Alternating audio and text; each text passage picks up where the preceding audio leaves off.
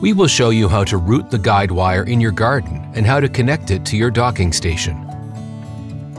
Even while installing the perimeter wire in your garden, it is important to consider the position of all guide wires. Insert the start of the guide wire in the central duct of the docking station and guide it upwards. Push through the wire until a length of the iMOW ruler is reached and mark it close to the housing with the matching cable marker. Run the guide wire through the base plate so that it lies flat in the cable duct and is secured by the hook. Then secure the guide wire directly to the base plate with a fixing pin. First route the guide wire for a length of 2 meters at a right angle and in a straight line from the docking station to the mowing area, and from there to the wire loop of the perimeter wire at the edge of the mowing area. When installing the guide wires, ensure that the distance to the surrounding perimeter wire is at least 27.5 centimeters. Route the guide wire for a length of at least 37 centimeters or for the distance of one length of the iMOW ruler in a straight line and at a right angle to the wire loop, and then install it through the center of the wire loop. Cut the guide wire at the end of the wire loop with a wire cutter and make all wire ends the same length.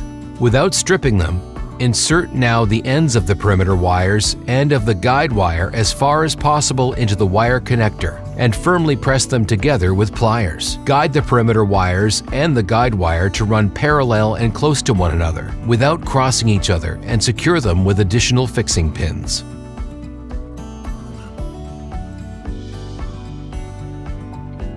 In our example, we will route another guide wire to guide the robotic mower specifically through a confined area to a remote part of the mowing area. For this to work, you have to set a starting point at an appropriate place on the guide wire.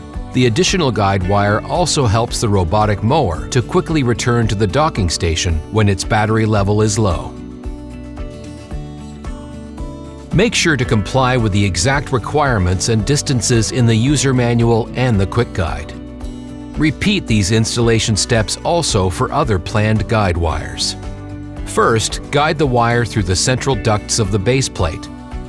Cut the wire to one length of the iMOW ruler and mark the second guide wire with the matching cable marker. Now, guide the wire through the base plate and secure it at the edge with a fixing pin. When installing the guide wire in a confined area, make sure that the wire is always routed in the center through the confined space and observe the minimum distances to the perimeter wire.